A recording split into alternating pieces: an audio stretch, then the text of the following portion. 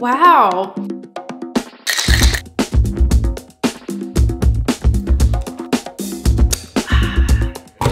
Hey guys, it's Zang, and today we are gonna recreate your favorite Starbucks iced coffee drinks. So the first one we're gonna try is this brown sugar shaken espresso with oat milk. I don't know if I taste the brown sugar, but I definitely get Aunt Jemima vibes. Like the syrup here kind of just reminds me of pancake syrup, but it's not bad. I like it. Let's see if we can make it a little better. Okay. So to make the brown sugar syrup, it's really simple, and it's not gonna taste like pancake syrup.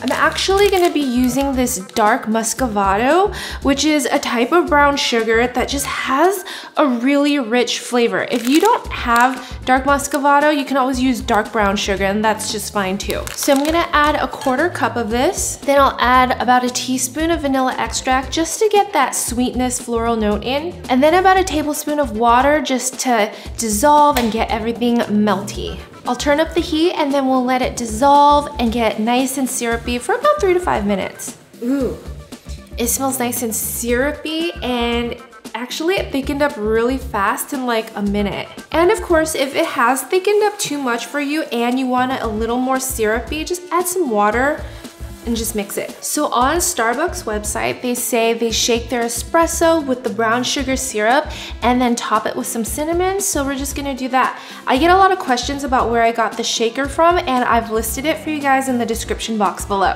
So I'm gonna pour in the espresso. So I have 2 shots of espresso there, because I need it. And then I have the brown sugar syrup. So with making your own, you can always add as much or as little of brown sugar syrup as you'd like. I don't like it super sweet, so I'm just gonna do half. Top it with some cinnamon and give it a good shake. I love how it has that foam from the shaken espresso, but now we're gonna add oat milk. I'm using the barista blend here. I don't know how different it is from just regular oat milk. I feel like it might just be like thicker, creamier. We'll see. On top it says steams remarkably, but we're not steaming it, so any oat milk will do.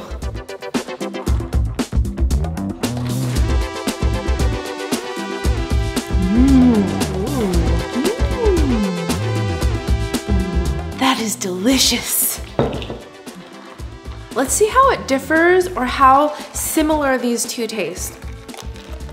This one is definitely a lot more concentrated in flavor, and I don't know why, but every time I try to recreate a Starbucks drink and then I try theirs always ends up tasting synthetic to me. I love the sweetness and just like the deep flavor from the muscovado sugar in there, and then that hint of cinnamon. You don't want too much in there because you don't want it to overpower, but there's just enough of a hint to make it interesting, and the oat milk is so creamy.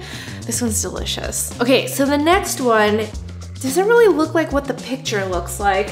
This is the vanilla sweet cream cold brew. This is the vanilla sweet cream cold brew. Doesn't really look like it. I guess they just shook it up before, but it would have been cool to see the swirls. But let's give it a try. This one's actually delicious. Wow.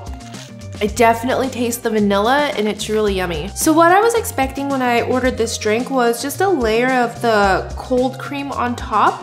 And I guess it's not really foamy, so I can see why it's blended, but I was thinking it would look a little bit more swirled in with the cold brew, but I guess they just pre-shook it for me. But it's still really good. I'm gonna start by making our cold brew, and it's super simple. I have some coffee grounds. For this size mason jar, this is just like your standard size. I'm using a 1/4 cup of coffee grounds. I like using a French roast, just something really robust. And then I'm gonna add a little bit of water, stir it up to help the coffee grounds bloom. And you wanna add cold, oh my God. And you wanna add cold water to this. Now just give it a stir and just wait for a minute or so until all the grounds are nice and wet. And the reason why I'm doing this is because if I were to pour the water all the way up and then just cap it and then put it in the fridge, the coffee grounds would soak up all the liquid, and even though you filled it all the way to the top, it's gonna shrink down quite a bit. So we're just giving it some time to soak up some water so we don't have to refill it later, but if you wanted to, that's fine too. And now just fill it all the way up to the top. Cap it up and put it in the fridge. Now for a vanilla sweet cream component. So I noticed their sweet cream foam is not super thick like a whipped cream. It's kind of thin. So what I'm gonna do is mix some whipping cream with some milk to thin it out, but we're gonna do it in layers. So I'm gonna start by adding our heavy cream into this pitcher, some vanilla extract for the vanilla flavor. So now I'm gonna whip up my whipping cream with this Aero latte. It whips things up beautifully, and I like it in a small, like something small like this, but you can always use a hand blender or your hand mixer. As I am whisking this up, I'm gonna slowly drizzle in some sugar. I'm just incorporating a lot of air into it so you can start to feel it thicken up. I'm gonna drizzle some milk in there just to thin it out. Since this is like foam, I'm not making it into something like a dalgona where you whip it up really frothy and thick. You just want it to sit on top. Okay, this looks good. Yeah, it's nice and foamy, but still kind of liquidy so that it runs through the coffee, just like the one that they have advertised on the photo, not like the one they gave me. All right, so now we're gonna pour in our cold brew. I just put this in the fridge overnight, so it's nice and cold. Always have a strainer to filter out the coffee grounds. Okay. And now we pour our vanilla sweet cream on top.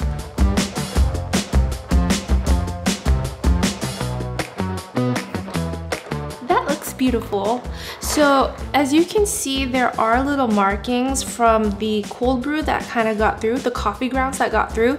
So since I usually have my coffee ground at the store, there's always a little bit residual that kind of, you know, that you get. But if you want it to make your own cold brew, always try to go for a coarser grind. Yummy. Definitely tastes strong.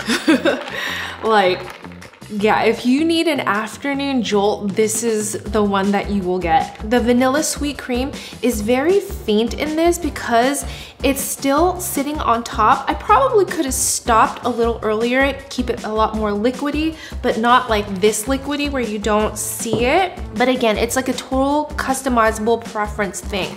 Let's see how it compares. This one is still really good. Yeah, both really good. And now we're gonna try this one I saw on TikTok. It's super popular. It's the iced hazelnut latte with sweet cream foam and a caramel drizzle. I was excited to see this because there is that sweet cream layer on top, which is what I was expecting this to look like. But the sad thing about this is that the caramel drizzle, I don't really see that much caramel. I got maybe like a swipe. It definitely does not look like this. Wow. This one's actually really delicious, and you definitely taste that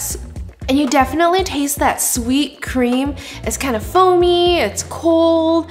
Okay, so first I'm gonna add our espresso into my shaker. And then for our hazelnut flavoring, you can either use a hazelnut syrup, which I tend to not like that much, but I did find this hazelnut creamer by Nut Pod that I actually really like. I really like shaking my iced coffee these days, so I'm gonna cap it and shake it. Now to my glass, we'll just add some milk. If you wanted your latte a little bit sweeter, this is where I would add the simple syrup, but because there is a drizzle of salted caramel on top later, I'm good. This one is unsweetened, by the way. Now we're gonna take our shaken espresso and pour it in. Take the vanilla sweet cream, fill it to the top. And finally, a good drizzle of salted caramel on top.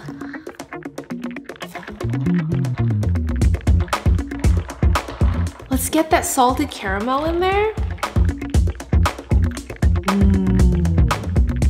That is decadence in a cup. Okay, so let me break it down. I definitely taste the hazelnut.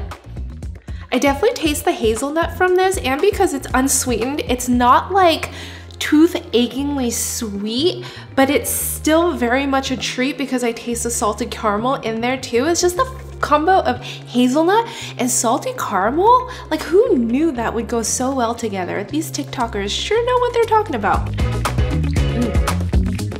This one is super sweet. At the end of the day, these drinks from Starbucks are really good. Making it, I feel like, is a lot cheaper and easier on the wallet, and you can control the sweetness amount. I mean, this one you technically could too, but it's always just really sweet. And when comparing the two, the one from Starbucks always tastes a lot more synthetic than the ones that you make at home.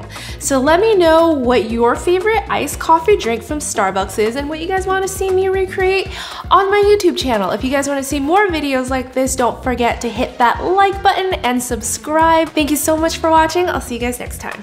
Bye!